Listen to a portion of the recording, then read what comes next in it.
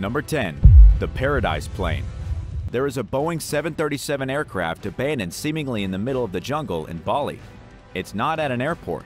It's not sitting in a plane graveyard. Instead, it's simply in an open field at the edge of the forest and near a limestone quarry. But the weirdest part is that nobody knows how in the world it got there. The plane just kind of showed up, parked itself, and then whoever was in the cockpit climbed down the stairs and simply walked away. It was like some kind of magic trick. Abracadabra. Poof. There's a plane. You would think that somebody would know something about a missing Boeing 737, but that's just not the case. There was some chit-chat a few years ago about turning the airplane into a hipster-like restaurant for tourists, but it never happened. There's a shabby hut by the plane that somebody may or may not have been living in, and absolutely nothing is being done with the aircraft. Still, it managed to turn into a tourist destination all on its own, as eager backpackers hunted out the mysterious aircraft, passing on the legend one brave and curious tourist at a time. Number 9. The Luftwaffe FW-190. In 1989, a hiker discovered a German warplane from World War II hiding between the tall trees in a slight forest clearing just outside the city of St. Petersburg, Russia. The mysterious plane is a Focke-Wulf 190, also known as an FW-190. It was used by the Germans in the Luftwaffe, their deadly air force that disseminated the Allies during wartime. This particular aircraft was fashioned in 1943, built in a factory in the German city of Bremen. But just how on earth did it end up in a Russian forest? Who flew this plane? According to War History Online, the pilot's name was Paul Ratz. He crashed the plane behind enemy lines in July of 1943 while carrying a huge 550-pound bomb to Leningrad, the former St. Petersburg. This particular siege was one of the biggest and bloodiest battles of World War II. Many hundreds of thousands died on both sides. He was shot down by artillery cannon fire and had to make an emergency landing. When he tried to get back to a more friendly territory, he was captured by the Russians and sent to a POW camp until 1949. He died 40 years later exactly, which was a very spooky coincidence, seeing as that was the year the plane was found. But he never knew about the recovery of the airplane. You know, since he was dead. This plane was retrieved by helicopter and fixed by restoration professionals in the United Kingdom. During the restoration process, it was found that the fuel lines were blocked, and there was a cloth rag shoved into the engine. The engine had only been put in a few short days before Ratz took off. Allied POWs frequently worked in German factories, so it is entirely possible that one of them sabotaged the engine. It's now the only FW-190 that still functions. Number 8. The Caspian Sea Monster. The Caspian Sea Monster really does look like a sea monster. It looks like a gigantic aquatic beast resting on the western shores of the Caspian Sea. However, it's not a monster at all. It is a weird aircraft that had been abandoned for over 30 years. The aircraft was abandoned after the collapse of the Soviet Union in the 1990s and condemned to slowly rust at the Kaspiysk naval base. But just what is this bizarre-looking aircraft? It was an experimental hybrid between an airplane and a ship, designed to move over water without ever touching the water. The Russians called it a Kranaplan, and it's actually classified as a ship by the International Maritime Organization, despite the fact it flies and doesn't sail. It was designed for speed and stealth, with the capability of skimming across the surface of any body of water at a height of between 3 and 16 feet. This meant the aircraft could not be detected by radar. The Soviet Union loved its secrets during the Cold War, and tried their best to create the most powerful version of an Ekranoplan, probably with nefarious intent. Their best product was the Caspian Sea Monster. However, when the Soviet Union collapsed, the program was scrapped and the plane was abandoned. It has since been retrieved as part of a plan to turn the Caspian Sea Monster into its very own tourist attraction. Still, it hasn't managed to make it off the shores of the Caspian Sea just yet. Number 7. The Plane in the Woods. Recently, people on Google Maps have been noticing a random Boeing 727 parked in the middle of the forest. Naturally, it raised a few questions. The aircraft can be seen from satellite images in a small patch of Oregon woodland, but it's not actually abandoned like most people think. It was acquired by an engineer named Bruce Campbell, who converted the aircraft into his own private home. Cool. It reportedly cost him $100,000. Then another $100,000 just to get the airplane onto his property. Campbell then turned the interior of the plane into a modern home, complete with all the original equipment. It's like a spacious apartment, just over 1,000 square feet. It's very cozy and warm, and perfect for a single guy. And yes, the cockpit is still just like it was when Bruce purchased the aircraft. He even uses the original bathrooms. So, for all those urban explorers out there who want to discover the abandoned plane in the Oregon woods, maybe pump those brakes.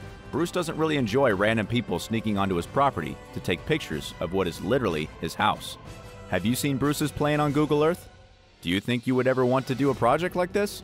Let us know in the comment section down below. And if you're liking this video, be sure to hit the thumbs up and subscribe buttons if you haven't already. Number 6. Abandoned DC in Iceland. In Iceland, there is part of an abandoned plane located on what is known as the Black Beach. The epic wreckage belongs to a United States Navy DC plane that crashed in the year 1973 after running out of fuel. Thankfully, everyone that was on the plane survived the traumatic incident, including the pilot. However, it later came out that the pilot made a big error, causing the plane to go down. He switched to the wrong fuel tank. This caused the plane to run out of fuel to keep going. Even all these years later, the plane can be found in pieces on the beach, dangerously close to the sea.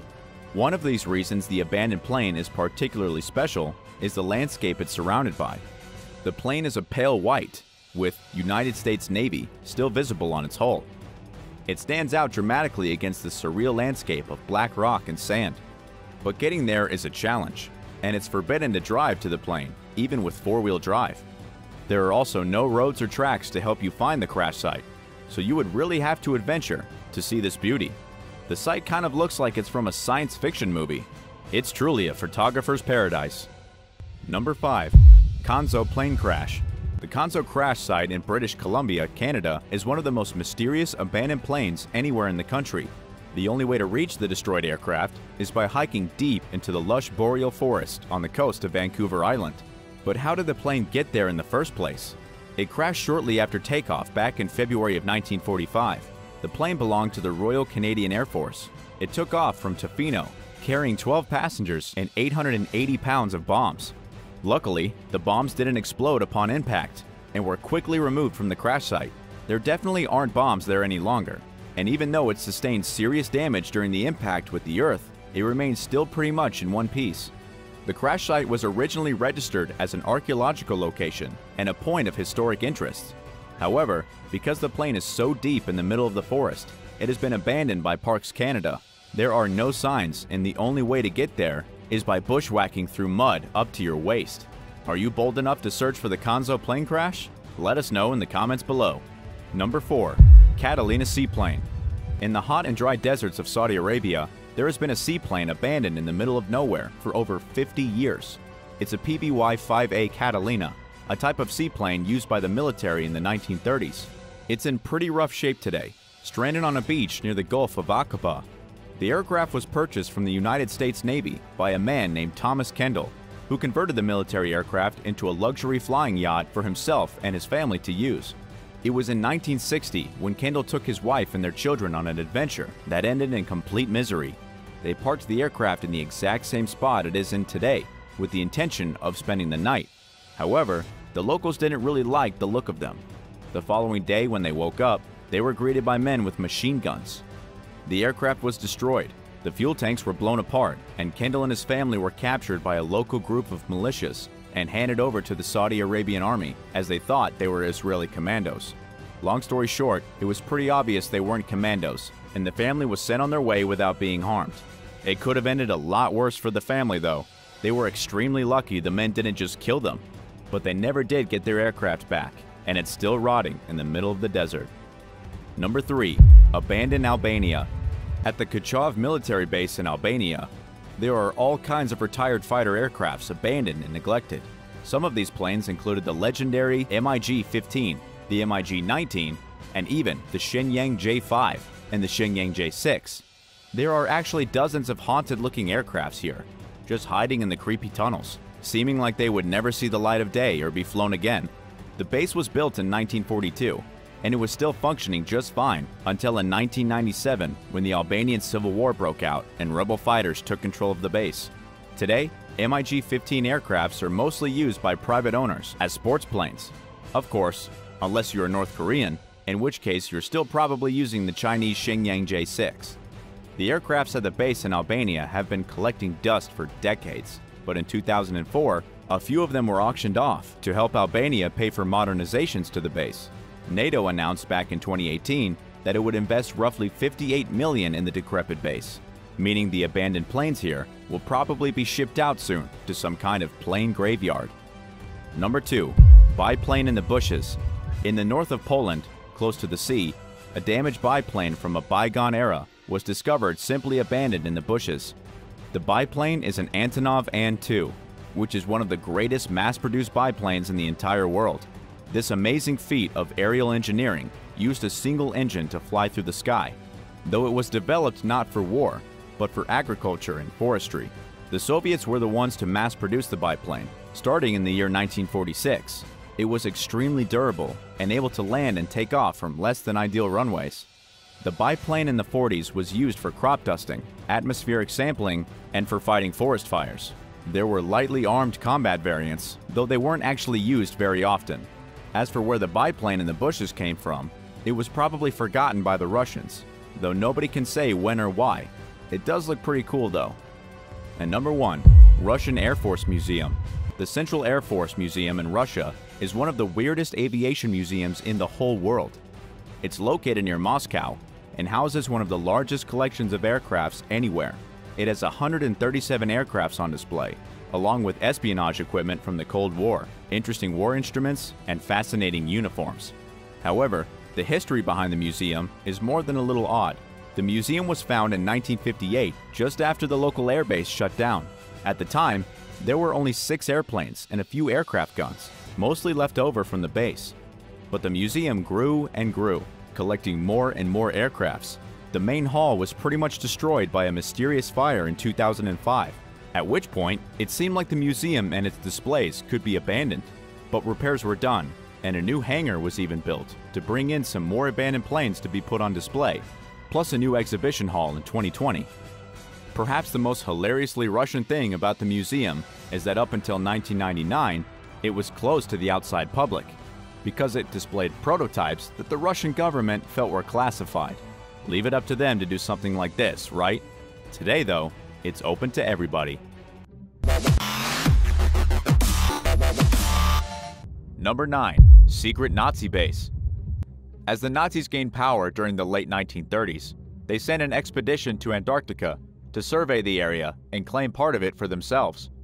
One of their goals was to find alternatives to oil and fat-based products like butter, milk, cream, lard, bacon, margarine, and candles, so they were prepared if Germany was cut off from imports during the war. Whale oil was a main ingredient of margarine at the time, so the Nazis figured it would be a potentially valuable resource. Until then, they had been buying whale oil from Norway, but they didn't want to give the country their business, so they built whaling ships and headed south towards Antarctica. The voyage set out in December 1938 and traveled towards an area now called Dronning-Maudland. On the ship, MS Schwabenland. But Norway beat the Germans to the site by about a month, and in early 1939, Norway claimed ownership of the region. Of course, the Nazis disputed this, and in August of that year, they named the area New Schwabenland after the expedition's ship. They had 2 future voyages planned, but neither came to fruition during the escalating warfare between the Allies and the Axis powers. It's believed that the Germans planned to build a base in Antarctica, but this never happened, despite rumors to the contrary about a secret military facility called Base 22. The Nazis' claim to Antarctica was abandoned in 1945, and there are no signs that they traveled there after their initial expedition.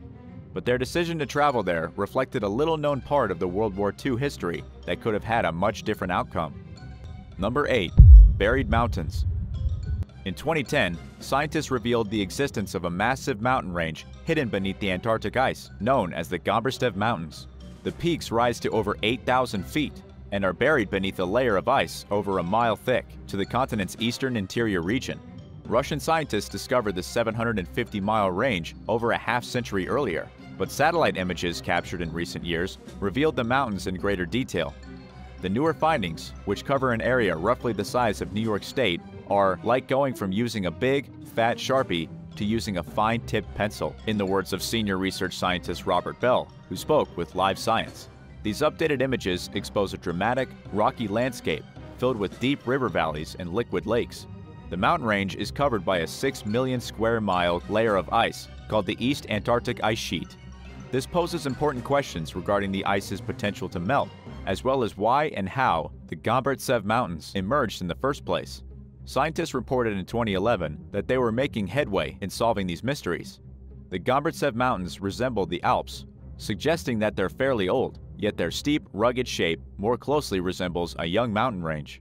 Researchers detected magnetic anomalies similar to those found in 1-billion-year-old rocks nearby, implying that the mountain's origins date back to around the same time, when continents and subcontinents collided. Evidence further show that rifting events likely triggered the uplift of the range between 250 million and 100 million years ago. Solving the next piece of the puzzle will involve drilling through the ice and into the mountains to collect samples for data analysis. Number 7. Future plant life? Around 90 million years ago, during the age of the dinosaurs, West Antarctica was a lush, temperate rainforest that stood in stark contrast to its current barren and frozen landscape. Significantly lacking ice coverage, the continent had an annual mean temperature of 54 degrees Fahrenheit, and wildlife thrived, despite the annual 4 months of darkness that the continent undergoes. At the time, the world was experiencing its warmest climate in the past 140 million years. As today's world endures rapid climate change, experts are exploring the possibility that plants and insects could once again thrive in Antarctica. Professor Ian Hayes, an expert on Antarctic aquatic ecosystems, told Stuff that Antarctica's warmest areas are starting to merge with the coldest parts of the sub-Antarctic, which he says is much more diverse when it comes to mosses, lichens, and flowering plants. Hayes explained the organisms have a much better chance of surviving their journey toward Antarctica as global temperatures rise. He said to expect to see life forms like plants and small invertebrates to appear on the continent first. Rodents would possibly come next, although it would take a long time for them to arrive after the most primitive organisms emerged. Some fish and crabs are already migrating southward towards Antarctica, while the climate is slowly becoming more hospitable to outsiders. It threatens to snuff out rare and fragile creatures that are found nowhere else on Earth. Scientists are still discovering new habitats throughout Antarctica, and they worry that any life forms within these environments will be wiped out before we ever even know about them. Number 6. Questionable cave entrance. You can always count on overly ambitious and imaginative Google Earth users to point out anything they think may represent a secret facility, an undiscovered archaeological site, or evidence of an extraterrestrial presence on Earth.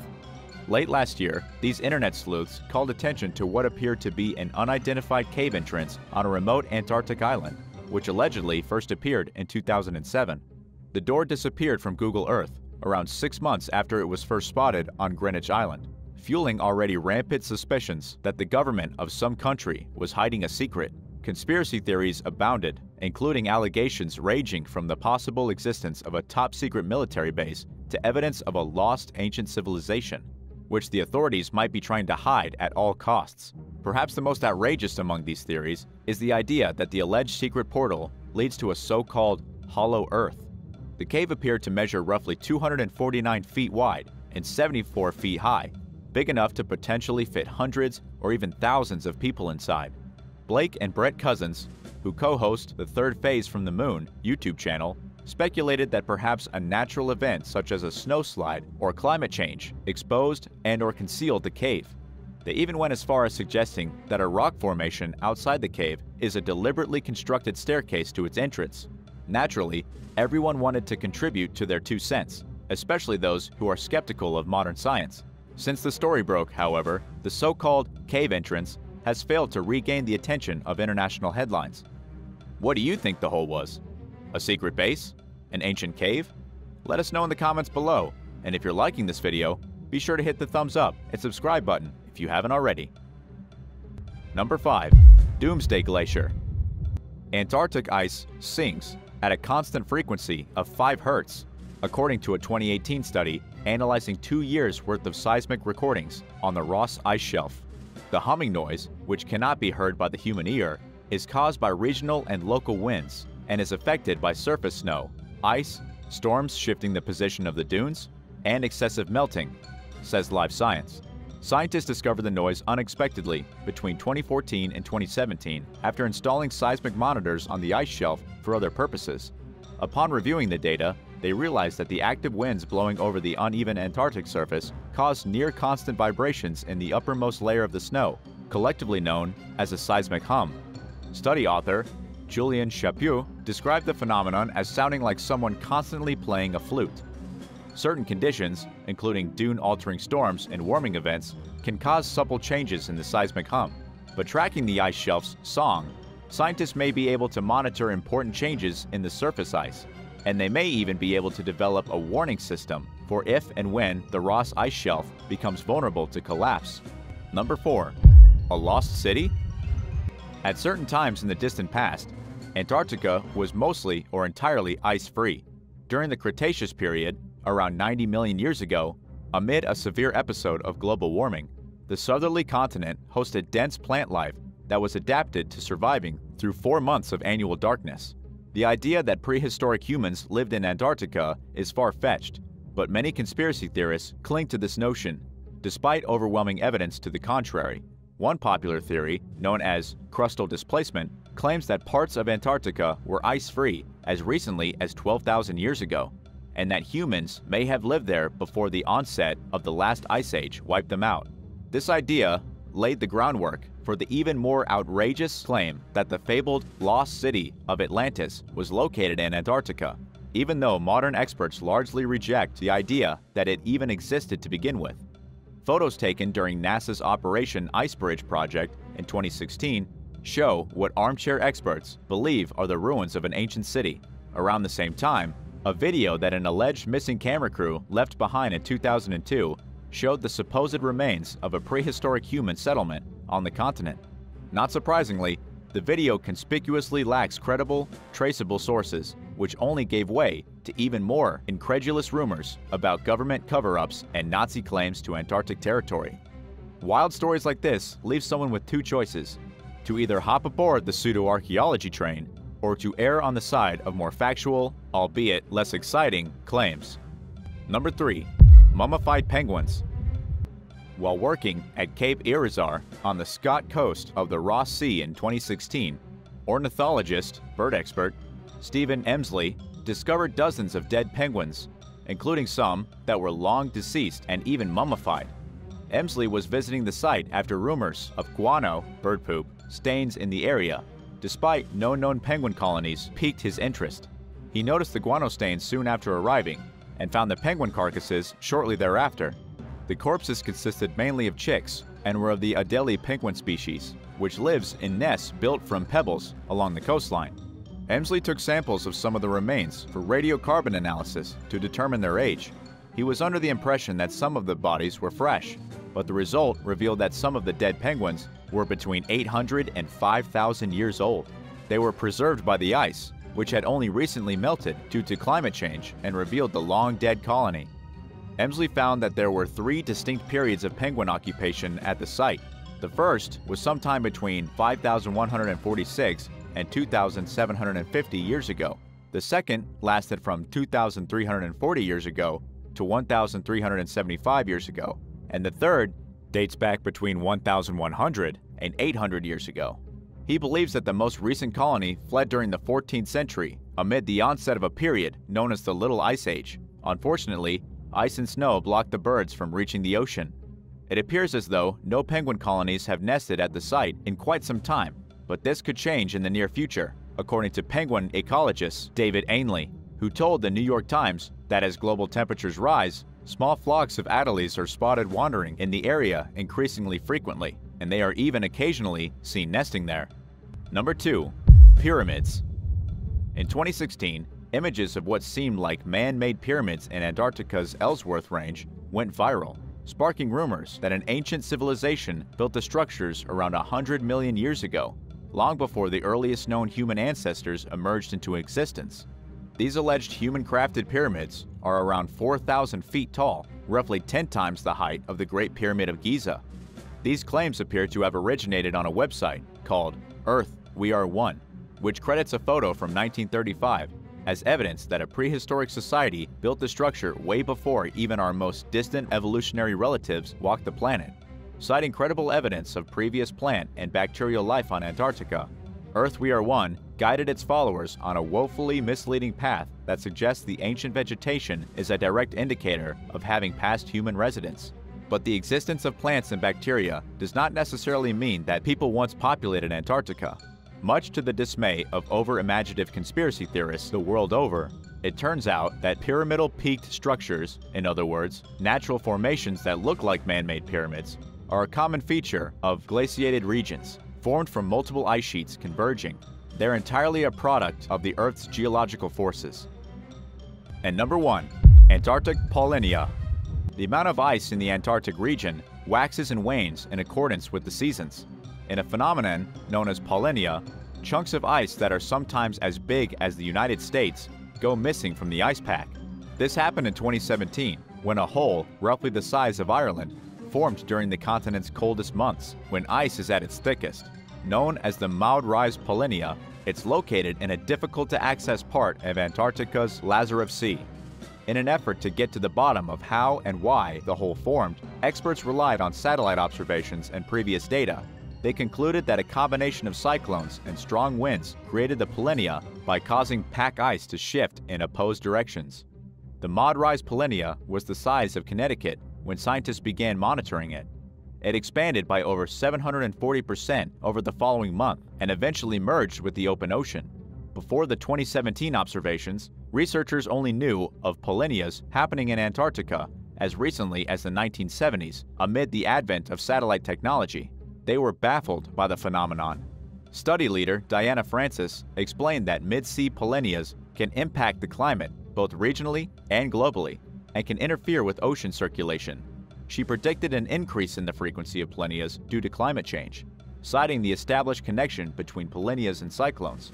Past studies show that polar cyclonic activities tend to intensify in warmer climates, making the changing condition conducive to the creation of polynyas. Other studies have bolstered Francis's theory that climate anomalies in the southern hemisphere intensify the conditions under which polynyas form, but scientists are admittedly still trying to understand this rare phenomenon.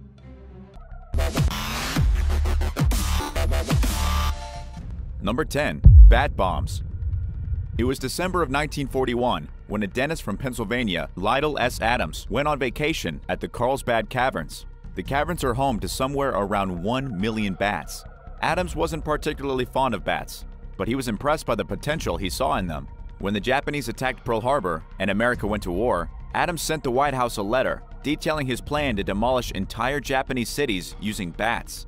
That's right, Adams wanted to use bats to carry tiny, incendiary bombs. The whole idea was that bats would carry bombs to all the small nook and crannies throughout cities and blow them apart. This would create thousands of fires simultaneously over a much larger area than what a single bombing campaign could accomplish. Adams' plan was helped by the fact that he knew Eleanor Roosevelt personally. He managed to get an audience, even though his idea was a little weird, and it was actually picked up by the National Research Defense Committee. It was at this point that Donald Griffin, a bat expert, got involved. Everyone was very enthusiastic about the project. Within just a little while, bat bombs became a United States government research project. They decided to use Mexican free-tailed bats. However, the whole thing turned into a failure. Tests began in December of 1943. Over $2 million was spent, and the project was canceled. There was an accident in which the bombs went off and lit a hangar and a general's car on fire. Besides that, the bat bomb idea didn't really work. They seemed like a great idea for a military technology, but they couldn't actually set fires all over cities. Most of them actually just fell to the ground and died after being dropped from a plane. Number 9. The Stargate Project. Project Stargate was a very creepy mission undertaken by the CIA to try and develop psychic abilities and to use those psychic abilities as weapons of war. The truth of the project came to light when the CIA recently dumped 12 million documents onto the internet for the public to see. The organization has planned to harness supernatural powers in a way that has never been done before. They wanted to use psychic abilities to spy on their enemies. In their released documents, the CIA described psychoenergies as a special mental process in which a person would be able to perceive and change the characteristics of something or a person in space or time. In other words, they would be able to do things like look forward into another place using their mind, or to sneak into somebody's head, or telekinesis to move an object without touching it. In other words, the CIA wanted to make a platoon of creepy X-Men. Unfortunately, the project didn't work. Even though the CIA wanted to make a bunch of magic men, they simply couldn't figure out how. This makes sense considering telekinesis isn't a real thing, but amazingly, the project lasted from between 1978 and 1995. The CIA eventually conceded that they had gained no useful information and that it was basically a giant waste of time. Of course, they could just be saying that when in fact they really did create a league of super people and just don't want us to know about them. Number 8. The Diabet Reactor. The Diabet Reactor is a strange piece of technology. It's actually a neutrino experiment designed to make a very precise measurement of a very important neutrino, which it did about 10 years ago. Neutrinos are pretty hard to study, and the reactor was built for that sole purpose. Within just the first 55 days of operation, the discovery of the measurement was announced in March of 2012. The reactor itself was installed underground in a complex facility filled with large particle detectors, immersed inside pools of water in China. The experiment was done with the help of US and Chinese scientists, with many of the scientists based out of the Institute of High Energy Physics in Beijing. But how does the reactor work?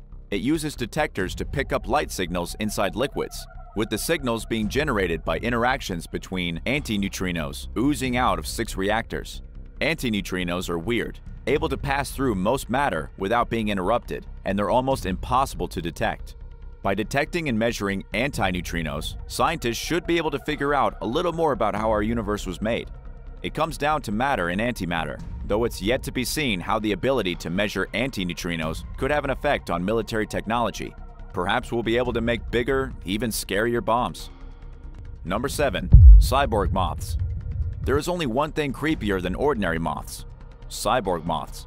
Inside a laboratory at North Carolina State University, researchers have managed to make the very first cybernetic moths that could be used in the coming years as living drones.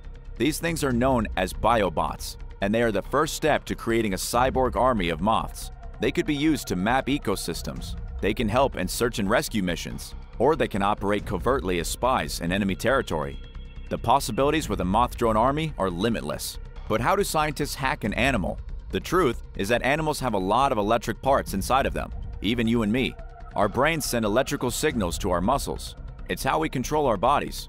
The same is said for bugs, like these cyborg moths. So, scientists are figuring out how to control these electric impulses in the brain of bugs to bend them to their will.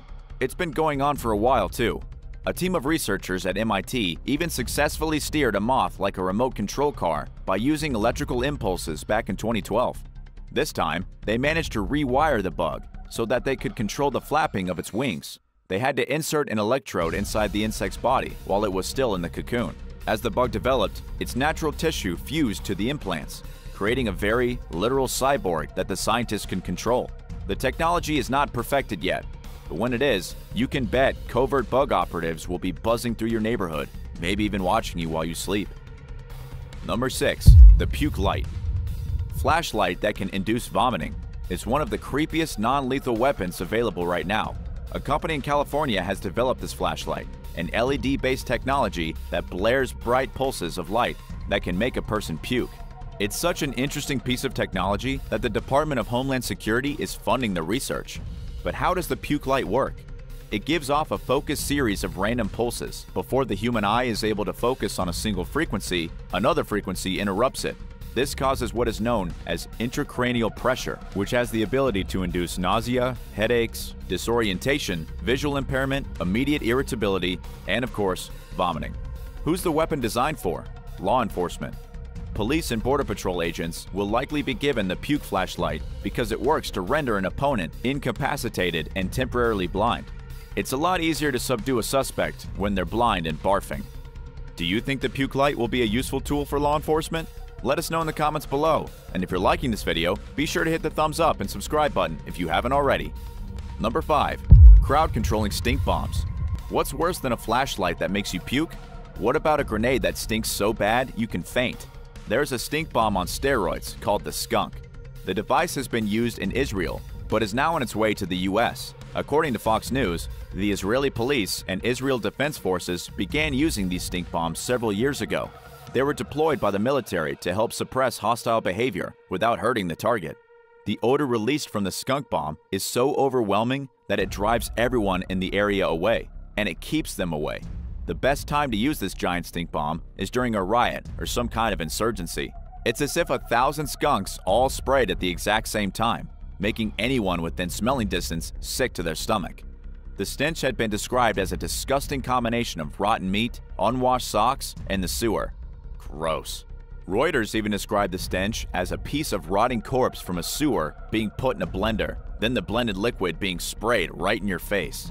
To make things worse, the disgusting stench sticks to you like glue. The only way to get it off is by a secret removal soap, which obviously the public does not have access to. The only way to really deal with it is to just wear the stink until it wears off. Number 4. Mustard gas. Mustard gas is without a doubt the creepiest and most terrifying technology ever employed during wartime. Mustard gas is also known as sulfur mustard, a chemical agent which causes devastating burning of a person's skin and eyes, as well as their respiratory tract. This toxic gas can be absorbed into the body by inhalation or ingestion, or even if it just breezes past your face.